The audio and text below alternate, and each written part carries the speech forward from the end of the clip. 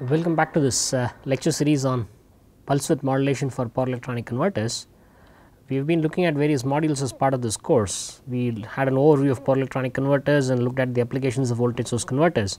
Then we looked at certain low switching frequency PWM, and in the last couple of modules we were looking at the PWM generation when the switching frequency is fairly higher than the fundamental or the modulation frequency.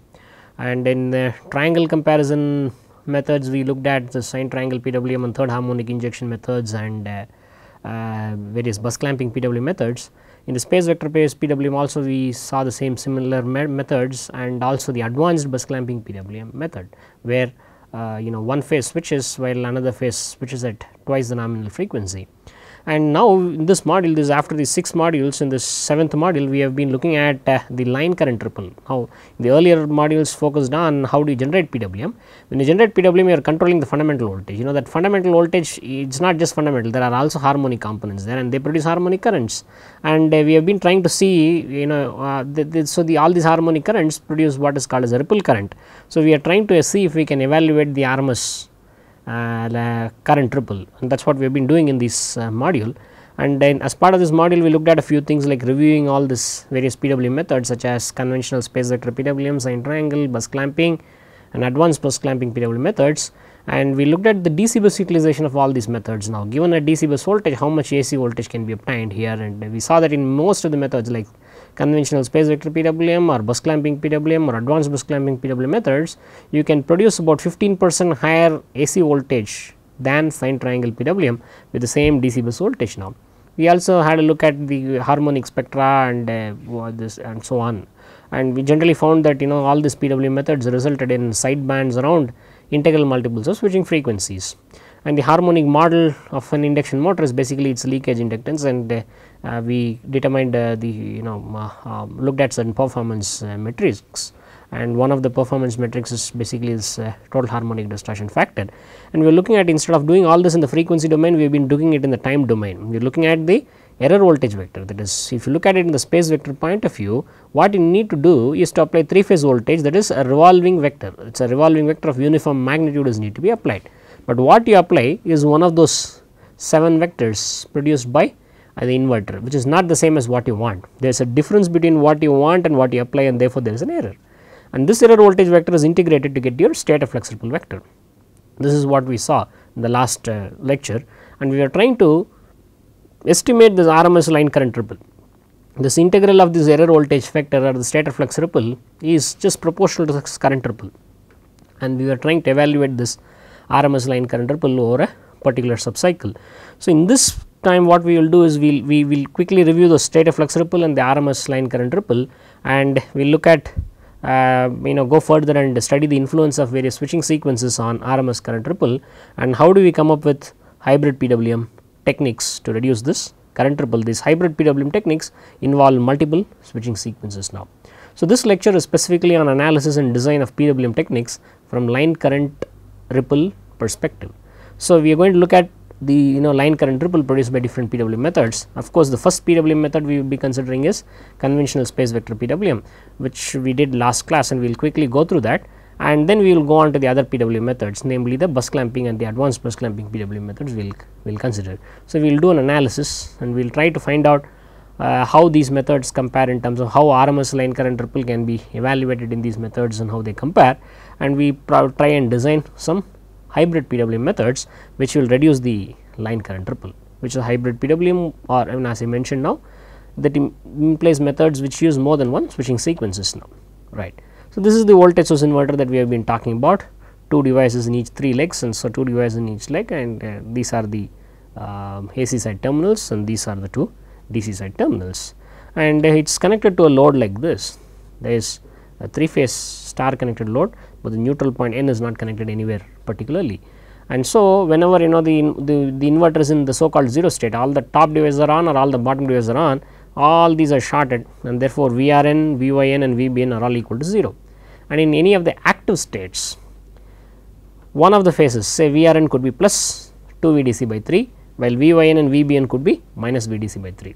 Otherwise, so one of the 3 phases could be minus 2 VDC by 3 and the other 2 could be plus VDC by 3. So these are the kind of 3 phase voltages an inverter applies on this kind of load. And when those 3 phase voltages are transformed into voltage vectors, this is what you get now. So, there are 6 active vectors, active states, and they produce active vectors, and the 2 0 states produce this null vector now. And in the space vector PWM, we have a revolving reference vector, we sample it once in every subcycle duration Ts and try to produce an average voltage vector equal to that sample. Now, let us say this is the sample, this sample falls in the so called sector 1, which is within vector 1 and vector 2. So, you produce this vector by time averaging the null vector, vector 1 and vector 2. You apply vector 1 for t1 seconds and vector 2 for t2 seconds and the null vector for the remaining tz seconds to produce this average voltage vector. You do this similarly in different subcycles. So, to do that average voltage vector, this is how you calculate the dwell times. We discussed this in the last quite a few lectures now, right. So, we are looking at particularly as conventional space vector PWM, where you start applying 1 0 state and then you switch and go to the first active state and then the second active state, and from there you go to the other 0 state. This is you do in one subcycle or half carrier cycle. In the other subcycle or half carrier cycle, you come the reverse way. So, the red lines indicate the sequence in one carrier cycle and the blue lines in the other carrier cycle, and these two alternate. This is what happens in a conventional space vector PWM. And not just that, the time for which this 0 and 7 are applied are equal. So, this is applied for some tz by 2 seconds, this is for t1 seconds, this is for t2 seconds, and this is again tz by 2 seconds, right. So, when you do this, what happens? There is always an error vector. What you want is this V reference vector, but what you apply is sometimes null vector, sometimes vector 1, sometimes vector 2. When you are applying null vector, for example, the error is minus V reference vector is the error now. So, you are applying 0, 1 to 7, which we considered last time, and when you are applying that, your error voltage vector is minus V ref vector, and you go about integrating that, it grows in this direction as indicated here. At this instant at 0.5 tz, you switch from the 0 vector to the active vector 1, and therefore, now your error voltage vector is like this, and the tip of this state of flux ripple vector now starts moving parallel to this error voltage vector. There is some drawing inaccuracy here, these two are actually parallel lines. So, it goes parallelly, this goes on till 0.5 tz plus t1. At this instant, what do? You switch from active vector 1 to active vector 2, and therefore, the error voltage vector now changes, and this is the error voltage vector, and therefore, the tip of the state of flux ripple vector starts moving in this direction and reaches here at the instant 0.5 tz plus t1 plus t2, and finally, it is now time to apply the last 0 state plus plus plus. So, you switch there and your reference vector is once again minus V ref, and as it goes on at the end of the subcycle, the tip of the flux ripple vector comes back to 0 now. So, this has certain RMS value, this is proportional to the current ripple, and it has certain RMS value, which is what we are trying to find out. So, a good way to do that is actually to break it up into the d axis component and the q axis component, and then go about doing that. Here we just found that if you divide the T0 and T7 a little differently, not exactly 0.5 and 0.5. Let us say this is 0.4 Tz and this is 0.6 Tz. What you would get is indicated by the other dashed line. So, what happens is the same triangle, the origin is kind of shifted here, and this actually affects the q axis ripple a little, and the equal division is actually better in terms of the harmonic RMS current ripple point of view. Here you see that these both are ripple, they are equal. In this case, this is lower, well, that is higher. So, that actually means this peak value is higher, and the overall RMS q axis ripple in this case would be higher. So, this is something we said last time, why sine triangle PWM compared to sine triangle PWM, conventional space vector PWM is better. For actually conventional when you divide them by equal division, the harmonic performance improves, and it is nearly optimal. It is not exactly optimal, that is sometimes you can divide it in some ratio other than 0.5 to get a better performance, but that is the improvement you get is not very much. So, you can say that equal division of null vector time is kind of close to optimal, though it is actually suboptimal. Fine. So, this is about dividing the vector between the two. Let us say you divide it equally only, and then you go about doing that. In this case, what happens? You have a q axis component and you have the d axis component, as we did last time now. So, this is the state of flux ripple vector that is reproduced here now, and this is the q axis and this is the d axis. So, this is the origin. So, from here it grows in this triangular trajectory now, right. So, what happens to the d axis ripple? When the 0 state 0 is applied, the d axis ripple does not change. Similarly, when 0 state 7 is applied, it does not change and it is equal to 0. In between, when active state 1 and 2 are applied. When 1 is applied, the d axis ripple grows like this, and when 2 is applied, it comes back. At the end of this duration, it comes back to 0, right. And what happens to the q axis ripple? It is 0 and it goes negative. So, initially it goes negative to what we call as 0.5 times qz, and where qz is minus vref into tz. And from there, when you apply this active state 1, it goes about increasing, it crosses 0 somewhere and it goes to value 0.5 qz plus q1. Then when active state 2 is applied, it continues to rise, but not at a very high rate. You remember, this is for a particular value of V reference vector. These kinds of figures will differ for different values of V reference vector. We have considered a particular value of V reference vector, and for that we are getting this kind of thing. This is just for the purpose of illustration now. So, it increases now. At the end of this interval, you apply the 0 state and your qz goes negative, it goes back to 0. So, you have the d axis ripple in the first and the fourth subintervals, it is equal to 0. In the second subinterval, it increases, in the third it falls, whereas the q axis interval changes in all the 4 subintervals like this.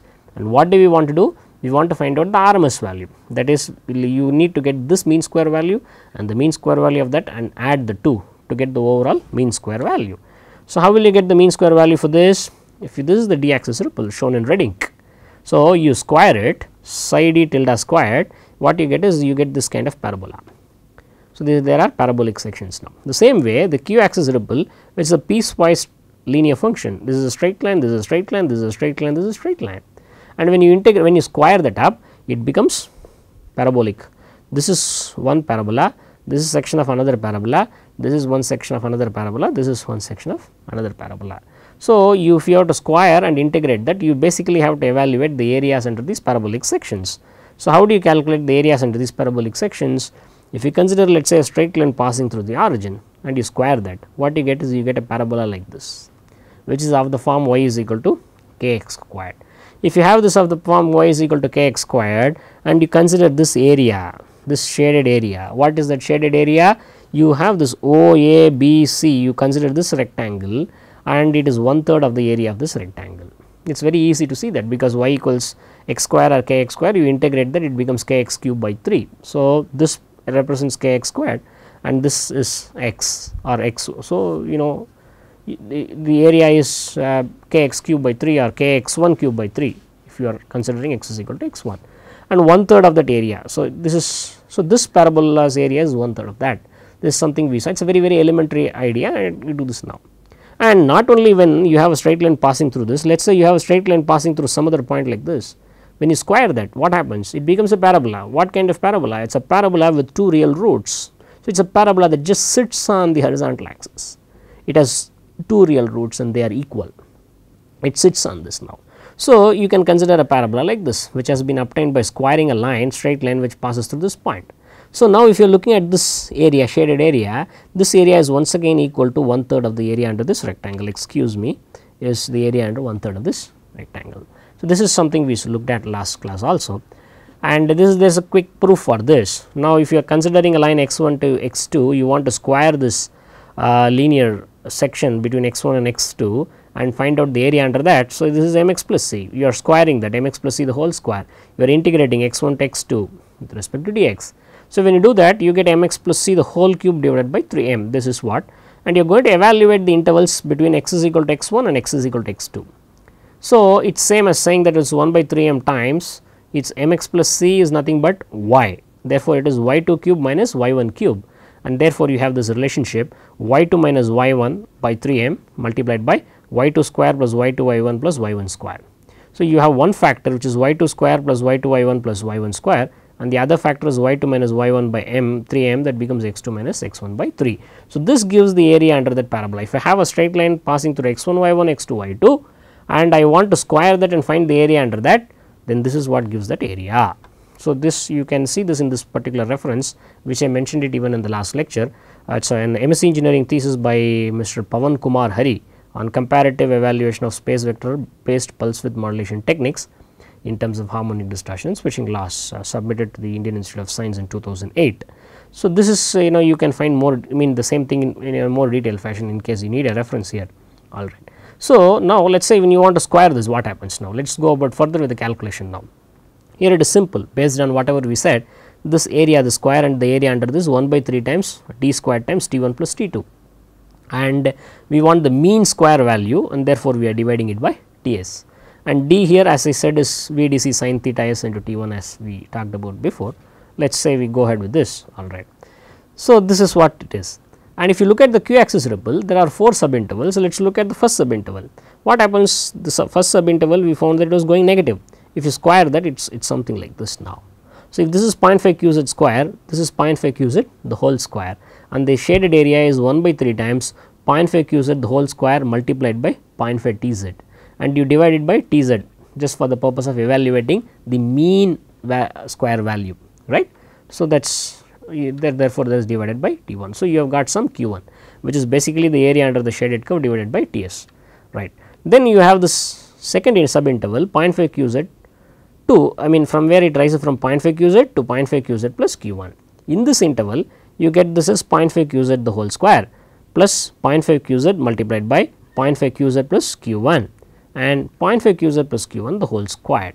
So, this whole thing divided by multiplied by T1 by 3 is the shaded area, and you are dividing it by Ts for you to evaluate the mean square value, right.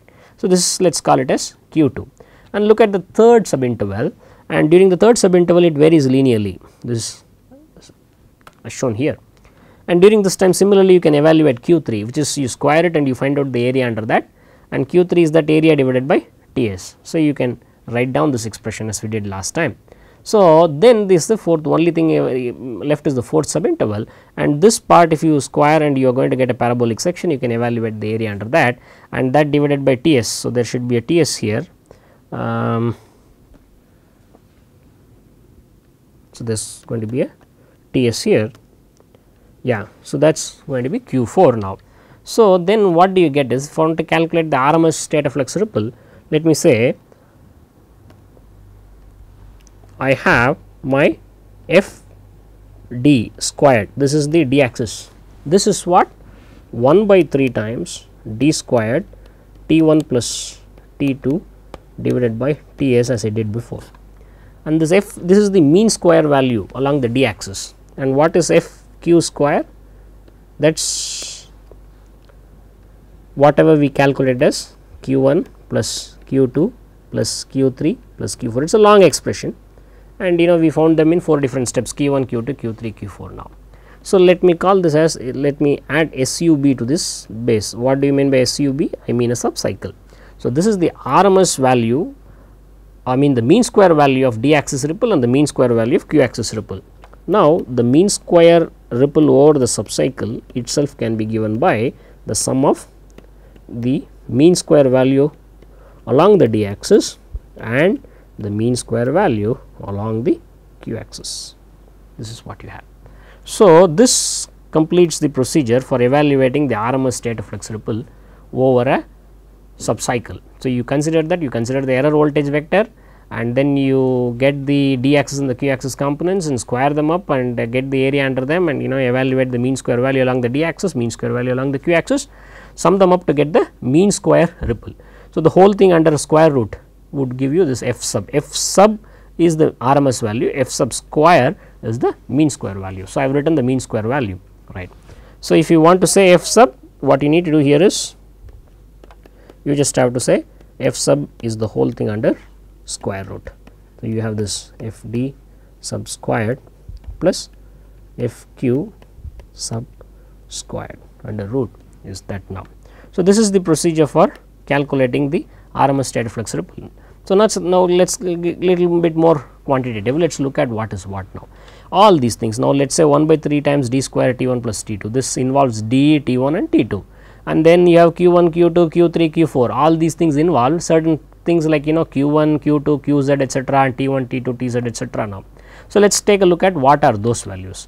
So, let us say you have these T1, T2 and Tz are the dwell times, or this is the dwell time of active state 1, active state 2 and the null state. If you take active state 1, what is that? You can see that it is a function of V reference, that is the magnitude of the reference vector, and alpha. See, I just used the theta s a little before, and now I am using alpha. So, please do not mind the inconsistency. I mean here I basically mean this is the angle of the reference vector now, or which I called as theta s in the previous lecture, alright. So, Vref sin 60 minus alpha by Vdc sin 60 into Ts. So, you can see that the dwell time, the time for which the active vector 1 is applied is a function of Vref alpha and Ts.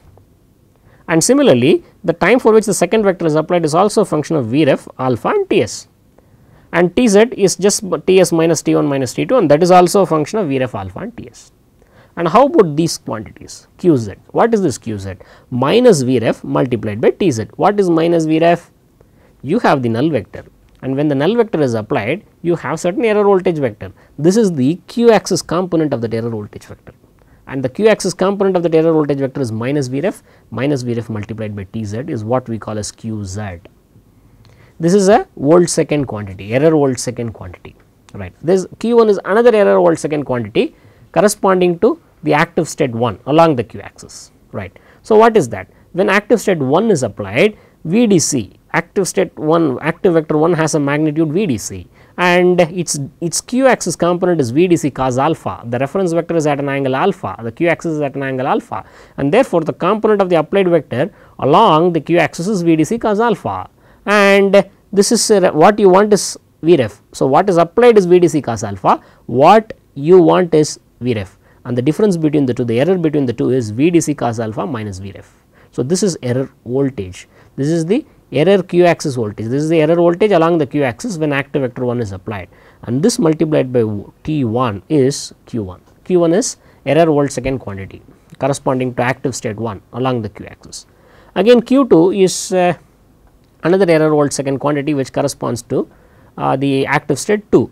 When active state 2 is applied, the vector has a magnitude Vdc, but the q axis is at an angle 60 minus alpha with respect to that. So, Vdc cos 60 minus alpha is the applied q axis component. The component of the applied vector along the q axis is Vdc cos 60 minus alpha. This is what is applied, and what is required is Vref, and the error between the two is what is given here, Vdc cos 60 minus alpha minus Vref. So, this is the error voltage along the q axis when active state 2 is applied, and that is applied for a duration equal to T2, and so this is a volt second quantity corresponding to active state 2, right. So, and D is similarly the error volt second quantity along the D axis. So, let us say when 1 is applied, the error volt second is Vdc sin alpha. So, Vdc sin alpha multiplied by T1. This is also equal to Vdc sin 60 minus alpha multiplied by T2, right. So, you can see that Qz, Q1, Q2, D are all functions of Vref alpha and Ts. So, these are also, so they depend on Vref alpha and the dwell times. The dwell times are again functions of Vref alpha and Ts. Therefore, you can say Qz, Q1, Q2 and D are also functions of Vref and alpha, and therefore, all these that you have here Fd sub squared or Fq sub squared, all of them are functions of V reference alpha and Ts, and therefore, the whole thing that you have here, this is the RMS state of flux ripple over a subcycle, is actually a function of Vref alpha and Ts. So, what is Vref? It is the magnitude of the applied voltage vector. What is F sub? It is the RMS state of flux ripple, or which is equivalent to the RMS current ripple over a subcycle, that is over a half carrier cycle, and this is a function of the reference magnitude. You have the reference vector, Vref is the magnitude of the reference vector. What is angle alpha? Alpha is the angle of the reference vector measured from the starting of that sector boundary. In this case, it is measured from vector V1. And what is Ts? Ts is the subcycle duration. Therefore, you can say that the RMS current ripple or the RMS state of flux ripple is actually proportional, is a function of Vref alpha and Ts. Now, what exactly is that? This is more generic, something more specific is given here. This is the form of that function. F sub you will find is proportional to Ts. You see is proportional to Ts. That is what you say, the RMS state of flux ripple or current ripple is proportional to Ts. Makes sense, right? You reduce the switching frequency, let us say half the switching frequency. What happens? Your subcycle duration doubles, and therefore, the RMS current ripple doubles. Or you reduce your switching frequency to half. Therefore, now what happens? Your you double the switching frequency. If you double the switching frequency, the subcycle duration becomes half, and therefore, the RMS current ripple is half. Therefore, you can see that the subcycle the RMS current ripple over a subcycle is proportional to the subcycle duration. If you increase that, this increases. If you decrease that, this decreases, and your switching frequency is nothing but the reciprocal of 2 Ts in the case of conventional space vector PWM. So, you find this here now. So, it is proportional to Ts. So, that is its dependence on Ts. How is its dependence on Vref and alpha? It is actually a polynomial in Vref under square root. it is something like C naught V ref square plus C1 V ref cube plus C2 V ref power 4. It is like a polynomial under square root, and the CO, C1 and C2 are all functions of alpha. So, and these are functions of alpha. What I should say is they are different for different sequences now. That is what is the difference. I am just going to tell you now. So, in some cases C naught could turn out to be a constant, whereas for some switching sequence C naught is a function of alpha. So, you can actually calculate that. You consider sequences one by one, which we will do a little later. That is, we will consider the different sequences and get an idea of how these could be done. So, all these are actually functions of sequences. So, now let me say here this is C naught. If I am considering conventional, it will be something like C naught 0 1 2 7, or it will be C naught 0 1 2, or C naught 0 1 2 1. These are various sequences. Similarly, C1 you will have some coefficient C1 for 0 1 2 7. This coefficient will be a different function of alpha if you consider the sequence 0 1 2. Again it will be different if you consider another sequence 0 1 2 1. Similarly, C2 of alpha, it is also a function of trigonometric function of alpha. All these are trigonometric functions of alpha, excuse me. So, this is again you can consider them different for different sequences. They are C2, you can say 0 1 2, there is C2 for 0 1 2 1, all these are different now. So, in general you can call this as CO sequence, and you can call this as C1 sequence, and this is C2 sequence, as these coefficients differ from one switching sequence to the other. That is, we have considered the conventional switching sequence till now. What we have considered is 0 1 2 7. So, for that you will get some CO, C1 and C2 which are trigonometric functions of alpha. Instead of 0 1 2 7, if you consider 0 1 2, you will get some different C0, some or C1 for example, a different function of trigonometric function of alpha. This will be again a different trigonometric function of alpha from what is that, right. So, let us look at those various things. If you need a and actually this reference is useful if you want to do the derivations and all that, you can find the details here, the same MS engineering thesis which I by Pawan Kumar Hari, which I mentioned a while back, right. So, let us take a quick recap at the switching sequences which we did a few lectures back. So, because we are going to look at the various switch sequences and their effect on the RMS current ripple. So, let us say you consider the sequence 0 1 2, that is you do not apply this 0 state 7. For the entire null vector time tz, you apply only one 0 state, and that is minus minus minus or 0. So, you stay here for tz seconds and go here, stay here for t1 seconds and switch y phase and go here, stay here for t2 seconds, that is the end of subcycle. Then you come back, switch y phase, come here, again here, come here. So, the red indicates the switching sequence in one half carrier cycle or subcycle, the blue indicates the switching sequence in the other carrier cycle. These two alternate in your sector 1, all right. So, they alternate. This is one clamping sequence where only 0 state 0 is used. Another clamping sequence is where this 0 state minus minus minus is not at all used, but plus plus plus is used. This is for the entire duration tz. So, this is tz, and then you switch B phase and you go here and stay here for t2 seconds, and then you switch Y phase and go here for t1 seconds. So, tz, t2 and t1. Again you go back in the reverse direction, stay here for t1 seconds, switch Y phase, go here, stay here for t2 seconds, switch B phase and go here and stay here for tz seconds. So, this is a state where there is another clamping. In the previous case, plus plus plus is never used. You see minus minus minus, plus minus minus and plus plus minus. B phase is negative, B phase is negative, B phase is negative. So, the B phase is always clamped to the negative bus. In the next case, it is plus plus plus, plus plus minus and plus minus minus. So, the R phase is always positive. So, here the R phase is clamped to the positive DC bus. So, these are called clamping sequences. And similarly, we also discussed double switching clamping sequences which are used in the advanced bus clamping PWM. So, you can say 0, you can apply the 0 for the entire tz, and from here go for t1 by 2 seconds, go to vector 2, apply for t2 seconds and come back and apply for t1 by 2 seconds. So, it is 0 1 2 1. Similarly, in the reverse what you do 1 2 1 0. So, this is what you can do. This is one variety of double switching clamping sequence. Another variety of double switching clamping sequence, or its complementary one, is where you use the other 0 state. You go 7 2 1 2, you apply 7 for duration tz, 2 for duration t2 by 2 and 1 for duration t1 and again 2 for duration t2 by 2. So, 7 2 1 2, the reverse would be 2 1 2 7. So, once again you can do this. So, there are also switching sequences 1 0 1 2 and 2 7 2 1, which I am not talking about now. I have discussed this before now. So, now let us say why should the switching sequence influence the RMS state of flux ripple or the RMS current ripple over a subcycle now. What we are considering? We are considering a particular subcycle and we are considering the same reference voltage vector. That reference voltage vector, say something like Vref is equal to 0.75 and alpha is equal to 10 degrees or 15 degrees is considered. So, the same reference vector you are using different switching sequences. So, what do you do is basically the voltage vectors are applied in different sequences. So, sometimes it may be 0 1 2 7 or 0 1 2 1. Therefore, the inverter's voltage vector is applied in different sequences. That is, the instantaneous applied voltage vector differs with switching sequence. So, when the instantaneous applied voltage vector differs, the reference vector is the same. Therefore, the error is applied minus reference. Since the applied is changing, the instantaneous error voltage vector also differs with switching sequence. If you use 0 1 2 7, you will get some error voltage vector as a function of time. If you use 0 1 2 1 or let us say 7 2 1 2, you will get another error voltage vector as a different function of time.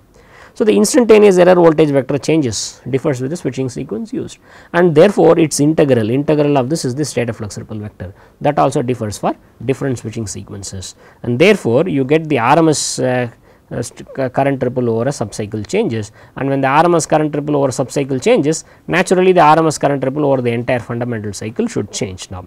So, let us just bring that out now. So, here we are going to look at the state of flux ripple vector for clamping sequences 0 1 2 and 7 to 1. Like what we did before, we had this sequence. Now, let us say we did this for sequences 0 1 to 7. So, the same thing let us now do for plus minus minus, this is 1 and this is plus plus minus, this is we call as 2, minus minus minus is 0 and plus plus plus, this is 7. So, these are the inverter states in sector 1 now. What we do is, let us say we are looking at a reference vector like this. This is the reference vector that we want to produce. It has a magnitude Vref and it has an angle alpha. This angle alpha I have also called theta s sometime before. So, it is angle alpha theta s, whatever it may be. So, I am going to now, we earlier looked at how the ripple varies for conventional sequence. So, now I am going to consider sequence 0 1 2 and 7 to 1. Okay. So, now let me take sequence 0 1 2. So, this is the q axis and I am considering the d axis to be here now, alright. When I apply 0 1 2, so what happens? I get 0 is applied like this. So, it changes like this. When I apply this vector 0, the error is minus V reference vector, this is the error minus V reference vector, and therefore, it grows here and I come to this here in the instant t z I come here, and after that after 0 I am applying 1 and then I would apply 2. So, when I am applying 1 and the 1 is applied for a fairly long duration, I am sorry, it is I am applying 1 for a fairly longer duration. So,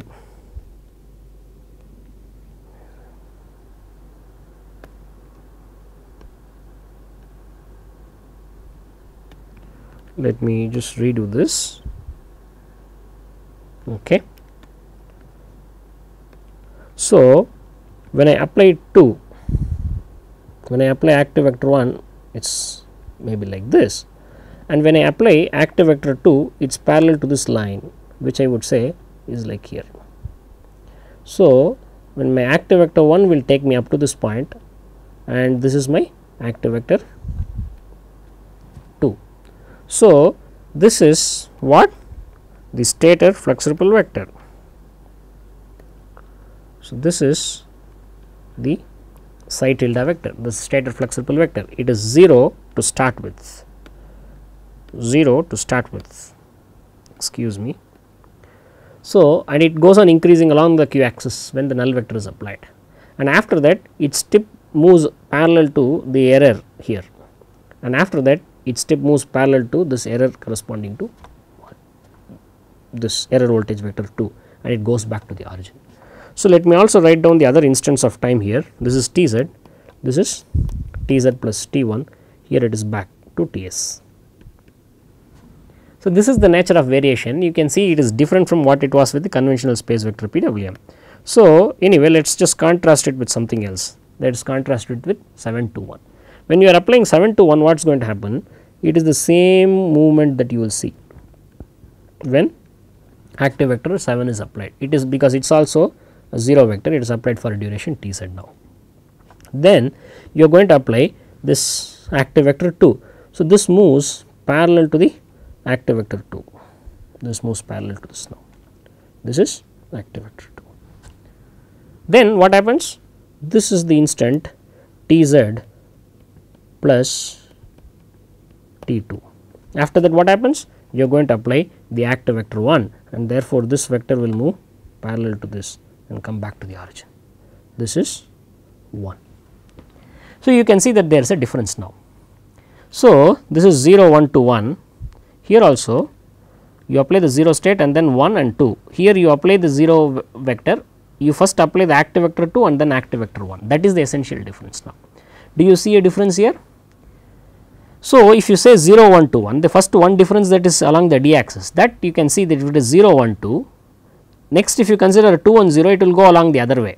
So, it will go in the alternate directions as far as the d axis ripple is concerned. What I am saying is, if you consider 0 1 2, the d axis ripple is positive in this subcycle. If you consider the next subcycle, when it will be 2 1 0, the d axis ripple will be negative and so on. So, that is not a very important thing now. But if you see the 0 vector is applied, after the 0 vector the active vector 1 is applied and active vector 2 is applied. Here these after the 0 vector active vector 2 is applied, then only active vector 1 is applied now. So, what is the difference you can see? Now, in both the cases you can see that the q axis ripple is varying, is varying 0, it goes to some value in both the cases. Then what happens in the case of 0 1 2, the q axis ripple starts falling quickly, it comes at a much faster rate. What happens in the 7 to 1 case? The q axis ripple is more or less at the same value, or rather it actually goes on increasing a little. So, while here the q axis ripple is very low and from there it is falling to 0. On the other hand, when you with 7 to 1, you find that the q axis ripple is very high and it gradually falls down lower. Do you get that? So, let me just plot that out. So, let me just take this once again and plot the two different q axis ripples alone. How do that? In the first case, let us say, let me use a red ink as I did before. So, the q axis ripple is like this. Then the next t1, what happens? It goes here and it goes slightly positive, and then tz. So, over t2 it comes like this. So, this is interval tz, this is this is interval t1, this is interval t2, this is not there. Yeah, all right. If I take the other one, here tz is the same, then here what happens is, instead of it is going down, it is like this, it increases in the negative direction and finally it goes back to origin. So, this is the case of 7 to 1, and this is the case of 0 1 2. So, you can see that in case of 7 to 1, the q axis ripple is more, f q corresponding to 7 to 1 is greater than f q corresponding to 0 1 2. So, the d axis ripple, both of them have the same peak value. So, you can see that both of them have the same peak values along the d axis, and since they have the same RMS values also. The difference is of the q axis ripple. The q axis ripple pertaining to 7 to 1 is greater than the q axis ripple pertaining to 0 1 2. When is that? You can see that whenever Vref is closer to active vector 1, whenever this is alpha is equal to 30 degree, whenever it is within that, you will always get that to be higher than that. So, I can actually summarize it like what I can say this way, that is f 0 1 2 is less than f 7 to 1 for alpha less than 30 degrees, where alpha is the angle of the reference vector, and I can say that f 7 to 1 is less than f 0 1 2 for 30 to 60, alpha coming between 30 and 60 degrees now. So, this is a difference between the two clamping sequences, and therefore, you get this corresponding differences between various PWM methods. Now, you have 60 degree clamping PWM method. You consider the sector 1, it is 7 to 1. So, what happens is null vector, and after the null vector the dominant vector is active vector 1 and active vector 2 is not so dominant. So, the null vector is followed by here and then here. So, in this case the current ripple is a little higher. The same way the current ripple is also little higher here. This is so 60° clamp gives highest THD. This gives the highest THD among the highest THD among all the bus clamping PWM methods, because it has the worst of the two employed. Why? It has the worst of the two. 721 is worst of the two in the first half, 012 is the worst of the two. So, it gives the highest THD among the bus clamping PWM. On the other hand, you go to 30° clamp, it uses 012 is the better of the two in the first 30°. 721 is again the better of the two in the next 30°, and therefore, this is the lowest THD among BC PWM techniques. So, such that you can see this error voltage analysis, the analysis based on this state of flux ripple or this integral of error voltage vector gives you some idea as to what exactly you can expect now. You can actually do all this quantitatively, though I am just because of constraints here, I am only indicating the procedure as to how exactly you can do this now. The same way, if you want to do such an analysis for let us say this current ripple vector corresponding to sequences 012 and 0121 and 7212. Let us say you want to do this now. The same way you can start off, consider a similar reference vector. Let us say, so this is minus minus minus, this is plus minus minus, that is active state 1, this is plus plus minus active state 2, here it's plus plus plus or 7, here you have minus minus minus or 0. So, you are considering, let us say, a reference vector like here, this is the reference vector V reference and this is the angle alpha now. Okay. So, these are the errors. Okay.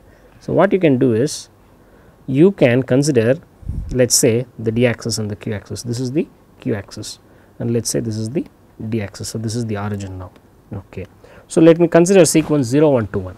So, when I do 0121, what happens? First, during the initial TZ interval, null vector 0 is applied, therefore, the error is minus and therefore, I will get just like this now. Then it is 1, what will happen? My movement will be like this, and then when it is 2, I will move parallel to this and 1 will bring me back to this now. So, what will exactly happen is, so this is when I have 1 and this is when I have 2, this is when I have 2 and finally, this is back to 1. This might be a little confusing. So, I will explain this again to you. So, when I am applying the first, what I am applying is 0, state 0. So, when I am doing that, the error vector is minus Vref along the q axis and therefore, this grows like this, that is why there is an arrow mark and this is for 0, it grows like this now. This is the time instant Tz now. After that, what happens? We are applying the active state 1, during the time the error volt second is like this and it actually moves parallel to this error voltage vector. So, it moves like this and here this reaches at this instant is Tz plus T1 by 2 and this instant is Tz plus T1 by 2 plus T2 and here it is back to Ts. So, what you really get is a double triangular trajectory. You get a double triangular trajectory here, it goes back, up and back here. So, you get it like this now, this is 0121 now. So, you can see that this kind of sequence has a good advantage in terms of the d axis ripple. The d axis ripple is lower in this case compared to the conventional, which we will look at it a little later now. The same way, if you consider 7212 for example. So, 7212, what will happen is, let me just choose a different color here. So, let me say this is the d axis. So, it starts, let us say this is the origin. So, 7 would be the same way and 2 it goes practically like this. I am sorry. So, 2 would move in the upward direction, it is parallel to the error voltage vector pertaining to that. So, for 2 its movement is like this, this is 7, this is 2 and when you apply 1 you come back here and when you apply 2 you go back here. So, this is 7212. Let me retrace the path here, this is 7, 2, this is 1, this is 2. 7 2 1 2. Here also you see that there is a the d axis ripple is smaller. Actually the peak d axis ripples are equal in both the cases. In terms of the q axis ripple also the peak q axis ripple in these cases are equal here and there, but the way the q axis falls, from here the q axis ripple falls a little faster, here the q axis ripple does not really fall that fast. So, you will find that the RMS q axis ripple in this case is a little higher than the RMS q axis ripple here. Therefore, I can actually write this similar fashion to before, I can say that F0121 is actually less than F7212 whenever alpha is less than 30 degrees, and F7212 is less than F0121 whenever alpha is greater than 30 degrees, that is between 30 and 60 degree. It is similar to what you found with 012 and 721, except that the difference here is not very high, that is the difference between F0121 and F7212 is not so high. So, therefore, what you find is here also you will have, this is the worst scenario among the bus clamping PWM methods which use 7212 and 0121. 7212 is worse of the two that is used in the first half, 0121 is the worst of the two in the second half. So, whereas this is the better of the two, this is also the better of the two in that. So, this what we call as advanced bus clamping PWM2 is slightly better than what is that. I am saying slightly because it is really slightly, if you work it out you will find that the improvement is not so high, the distortion both the methods are very close to one another, but this is a little better, the distortion is little lower than that. So, once you calculate the harmonic distortion like this based on the state of flux error voltage vector, you integrate and you calculate the state of flux ripple vector, and from this point what you can do is you can write the expressions corresponding to the q axis ripple and the d axis ripple, and you can square and integrate and write down the expressions for the RMS state of flux ripple as we did for the conventional. Only for the conventional sequence we worked out the entire sequence and tried to do, we did in some greater detail. The same way you can write down, you can come up with an expression for the RMS state of flux ripple over a subcycle for any sequence now. Once you have that for any sequence, so this f sub square is the mean square value over a subcycle for any given sequence. This will change, this will be F0127, you can say many things are there here. So, you can, so if you are considering 0127 you may have some F0127, this is some function of Vref alpha and Ts. Otherwise, you may have F012, you may have F721, you may have F0121 or F7212 depending on what sequence you use, or it can also be F1012 or F2721. So, for all these functions what you have is they are all essentially functions of Vref alpha and Ts, all these are functions of Vref alpha and Ts, but they are different functions, particularly the coefficients C0 and C1 and C2 that I talked of, they are different for all these now. So, but nevertheless you have them as a function of Vref alpha and Ts, you are going to integrate it with respect to alpha over a sector, that is 0 to pi by 3, and this is 3 by pi. So, this is the mean square value over a subcycle, this is the mean square value over the sector. Mean square value over the sector is same as the mean square value over the line cycle, because in every sector it is symmetric. So, this is the mean square value over that, and this f sub is available for you as a function of Vref alpha and Ts, and you are going to integrate it with respect to alpha. So, once you have done that, this is what you get, this gives you your RMS current ripple, this is the RMS state of flux ripple. This RMS state of flux ripple is proportional to your RMS current ripple, it is a measure of the RMS current ripple. And as you have in THD, in current THD what do? We have the RMS current ripple, we normalize it with respect to the fundamental current. The same way what we can do is, we can normalize this RMS state of flux ripple with respect to the fundamental flux, and the fundamental flux is basically it is the fundamental voltage divided by omega. So, that is what I am trying to, where omega is the fundamental angular frequency. So, you can do this, and this you can call as f dist, or what is called as a harmonic distortion factor. This harmonic distortion factor is actually a dimensionless, it is independent of, it is a dimensionless number, it is independent of the machine parameters, just like your weighted THD of the voltage waveform. The weighted so you can also see the similarity between this and the current THD. So, this is like the RMS current ripple and the fundamental current. Instead of RMS current ripple what you have is the RMS state of flux ripple, and instead of the fundamental current what you have is the fundamental flux, that is what you have now. And this actually numerically it will be very close to what you get with the weighted THD of the voltage waveform. You have the voltage waveform, and you can get a measure of the current ripple by weighting all the fundamental all the harmonic components. You can take Vn by n, if Vn is the nth harmonic, Vn by n you can do, and sigma Vn by n squared under root that divided by V1. So, you have the weighted THD of the voltage which we derived, and this number is actually kind of close to that now. And if you really do this, if you have integrated this alpha has gone out of that, and what you are going to get is it is going to be a function of Vref and alpha, Vref and Ts alone, and you can actually get your F dist as a function of Vref and Ts, and this function will be different functions. So, I would probably say they are, you know, for example, for conventional this may be some function which I can call as G0127, for the other sequence it may be G012 or it may be G721 and so on. So, for different sequences you will get it as different functions of them, and if you are using, you know, again different not the same sequence between 0 to pi by 3, let us say you are using some sequence to 0 to pi by 6 and some other sequence from pi by 6 to pi by 3, you can also do that integration suitably and you can come up with the harmonic distortion factor. So, you can finally come up with a nice closed form expression which will be something like, you know, k1 Vref squared plus k2 Vref cube plus k4 Vref power 4 under root multiplied by Vref into Ts, and something like that is a kind of expression that you can get now. So, you can get all details of this. It is very difficult to do all the derivations in a video lecture such as this. You can find several details of this now. So, for example, for the influence of switching sequences on current ripple which we found, these are some good papers which you can refer to. This advanced bus clamping PWM techniques based on space vector approach by Narayanan, Krishnamurthy, Dizao and INR, this is in power electronics. This talks about the effect of this clamping sequences 0, 1, 2, 7 to 1 and also 0, 1 to 1 and 7 to 1 2. This talks about the sequences now.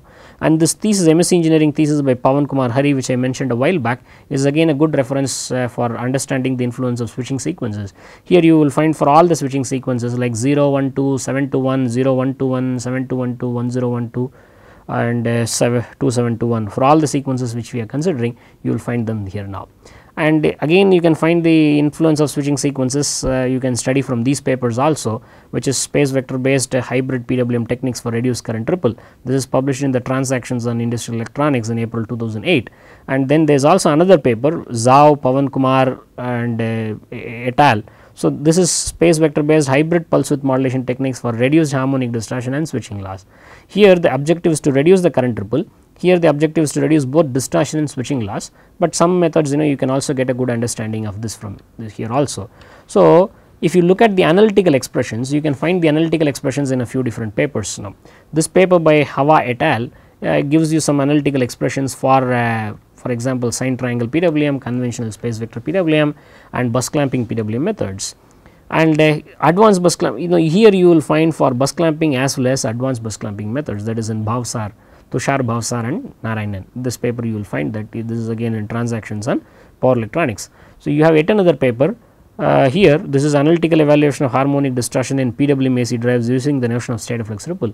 Here you will find for PWM methods, but these are synchronous PWM methods. So, they are low switching frequency PWM methods. For such methods analytical expressions are given in this paper, right.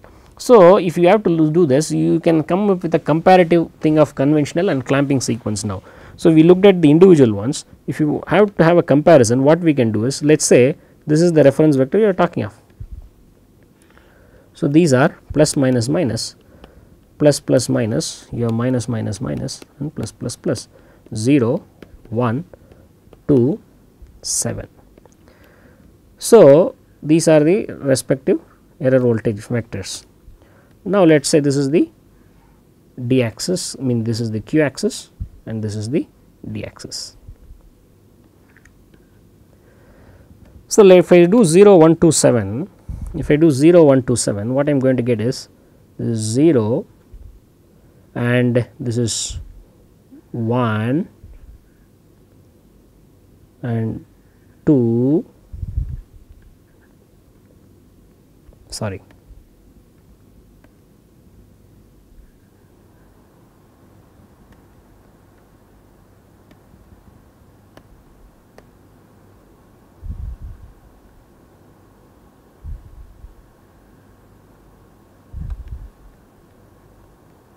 So, I will have 0, 1, 2 and 7. This actually should be symmetric, once again excuse me.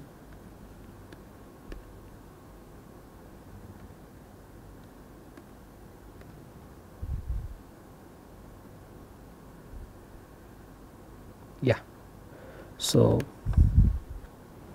this would be the conventional one. Let us say for this particular reference vector where Vref is the magnitude and let us say angle alpha. So, this side is parallel to the null vector, this is parallel to the error voltage vector 1, this is parallel to the error voltage vector 2 and 0 1 2 7 if you do like this now. Instead if you do 0 1 2, what happens? You apply the 0 vector for the entire period, the same 0, and you will get it like this 1 and 2. So, this is 0, this is 1 and this is 2. So, this is your flux ripple vector. So, you can see that your flux ripple vector increases now, particularly the q axis component is increased. In the earlier case the peak value of q axis was only half, now the q axis value is doubled.